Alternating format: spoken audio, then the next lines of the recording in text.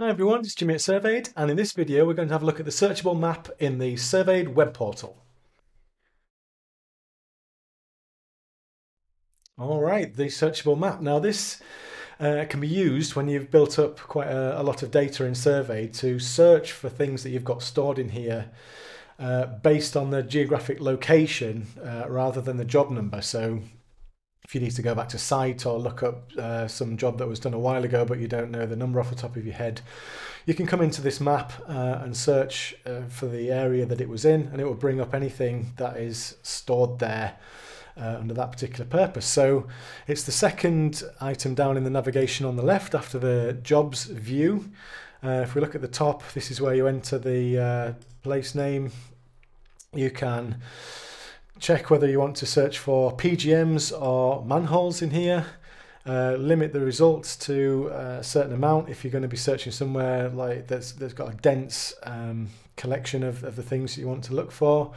You can change the search radius for the center of the geo result that comes back, and for most of the time you probably want to limit the results to the country you're in. So if I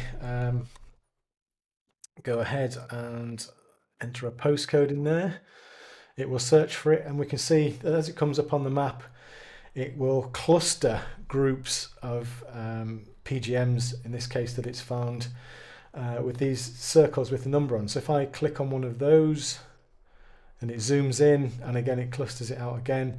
If I zoom in on one of those, then eventually we get to a level of zoom where it comes up with these markers, and it will show us what the job number is for those. And if we're interested in any of these details, then we just click on one of those and it will take us to the detail view for that particular PGM. Not much to see in this one, but that's it in a nutshell. Simple to use and a very useful tool according to feedback from lots of customers that use it. So hope that makes sense. If there's any questions, drop me a line. I'll be happy to help you out. There's articles in our help center on the website that go through the functionality of this map as well. Check those out. And there's other videos on our YouTube channel for other features of the SurvAid web portal and apps. So feel free to check those out, and in the meantime, happy surveying.